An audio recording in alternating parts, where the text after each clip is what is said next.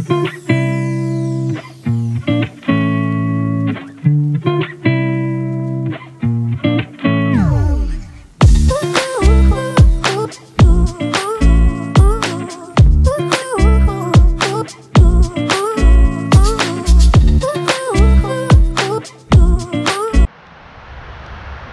there, welcome back to my show here on YouTube at People Power Farm, Russian River bees in Northern California. Well, this video is about winter beekeeping, and as you know, I'm a new beekeeper and I'm a new commercial beekeeper. So I wanted to show you something here. Take a look.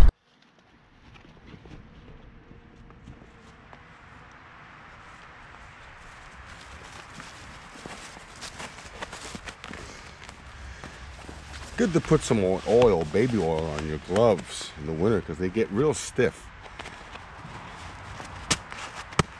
Let's look inside. I did look here before. I just didn't have time. It was raining. And I wanted to show you guys what happens when things go wrong with a small hive. Oh, I didn't bring my tool. Well, let me just do this another way here. You want to use insulation during the wintertime. It keeps them warm. But this hive was built a different way. It had another box up top, another deep, and I had it in there. And the reason why, it was a smaller hive and I had to feed them, and I didn't have a internal sugar feeder, and I had this on top of a bigger box, and there was air coming through the bottom with a screen bottom. They gave them a big kind of a draft. They were doing good until that happened and we had the rain. So I'm going to take this apart here and I'm going to try to get this out. I don't have my tool, but that's okay. I'm going to have to do it this way. But the bees died and it was cold for them. They were clustered, not in the middle. The cluster needs to be in the middle, but you know, I had a board here. Oh, I don't know if I did. Did I? Well, I probably didn't. So I had to deal with this problem. And they starved a little bit and they got cold a little bit. They've been treated and fed.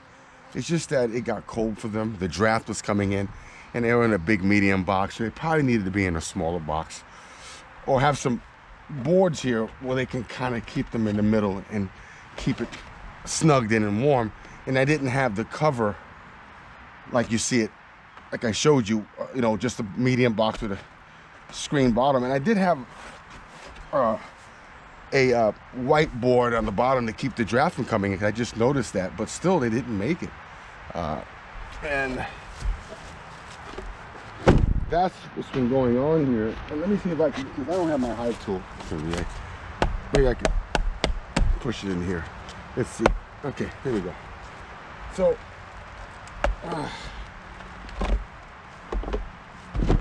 look here. So they had no food. I don't have my glasses here, but you can see it here. And they starved out and got cold. It was a new Nuc that I got. Well, I got some bees and put a queen in here, and they were doing okay until it got like 37 degrees in California, and this hive didn't make it. Oh, look at it. They even had bees to hatch.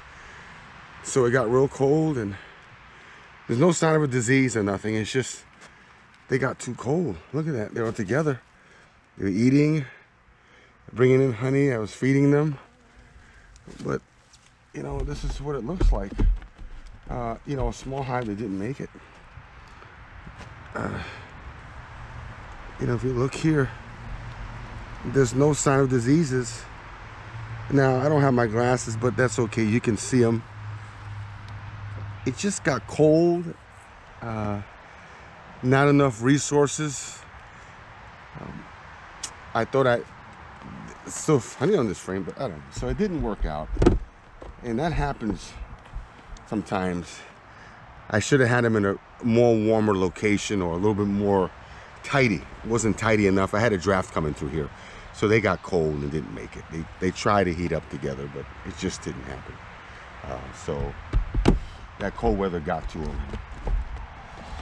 And that's pretty much it. That's what it looks like. Now you can see what it looks like. So that's the lesson learned, that you have to watch your bees in the winter. And don't forget, I have all the hives that are still working here. I'll show you. I still have hives working. These are small hives. Another one in there. I got bees here for the winter still, flying in and out. I have some here flying in and out. Okay, I have some over here flying in and out. I got bees here. Gotta get out of here. Let me help them clean it out here. I got bees flying in and out of here. I don't want to go into these right now, because if I go into them right now, they got the seal, propolis seal, and I don't want to go into them while it's still cold. And you can go into them when they're coming outside. It means they're a little warm in there, but they're all been fed and taken care of, treated. But this is what happens. It happens. You see my setup here, it's not really the best. I didn't have a board here. I forgot the name of that, but didn't have that. So if you look at, these were kind of a buffer for them, but it didn't work. It didn't work. It wasn't strong enough. I don't know where the queen is. I don't know what happened to her. I didn't see the queen, did you? So that's pretty much it.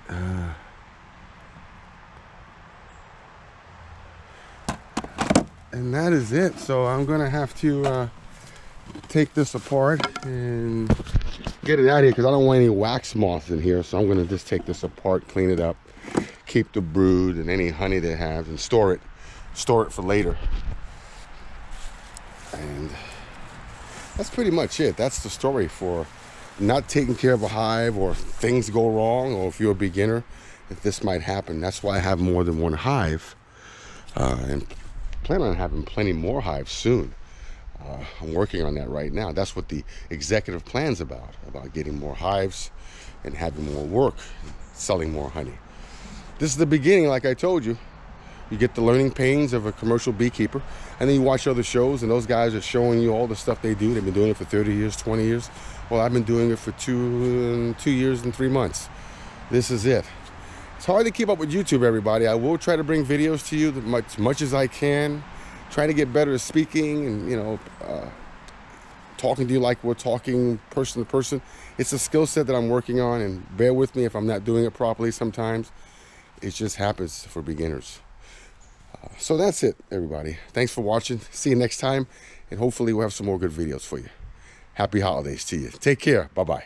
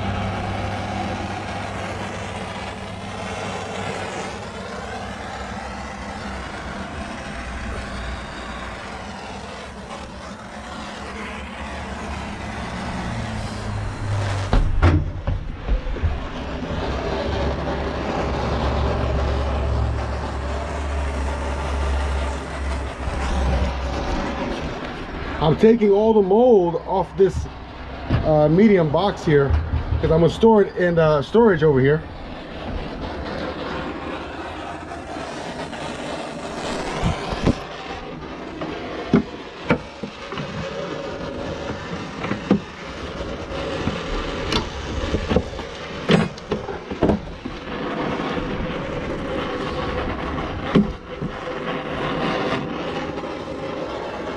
Taking all the mold out of this. There's mold in here, and you don't want to have mold on your frames. So I'm doing a little bit of maintenance. I'm probably going to have to, this one will probably be good. I got to tighten up these frames. I'll show you that later. Right now I'm just getting the mold off of this for temporary storage.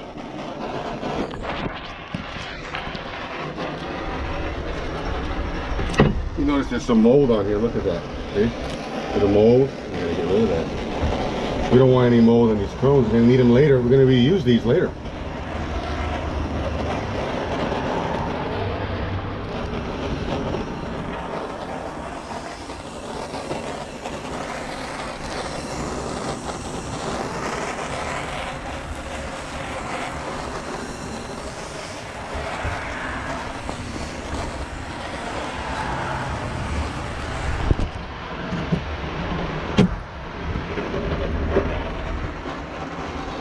See how it looks now?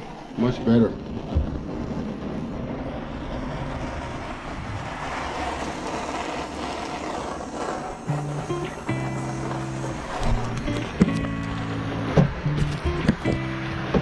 Now you look at it, much better. See that?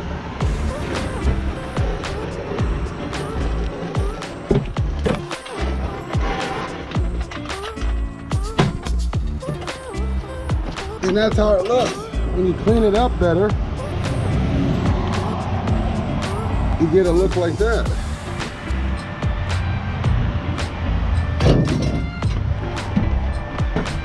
And that's one I go in here, in there. There, I gotta get my tool. There.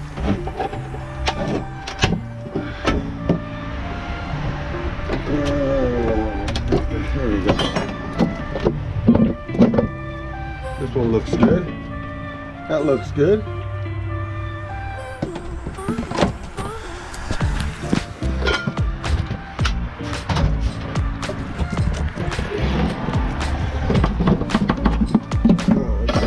Oh, mold.